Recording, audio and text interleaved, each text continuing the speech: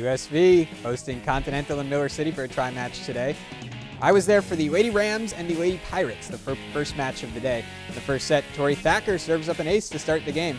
USV is on the board first. A couple of points later, Maddie Lowry sets to Callie Daniels, and the sophomore nails the spike. Lady Rams in front 8-2, but Continental answers back. Sydney Eicholt gets it to Leah Baker, and there's a kill to get the Pirates within 5. Later in the first, Eicholt again sets to Baker. The sophomore catches the back line with that swing. It's a Continental run. USV just in front by 3 now.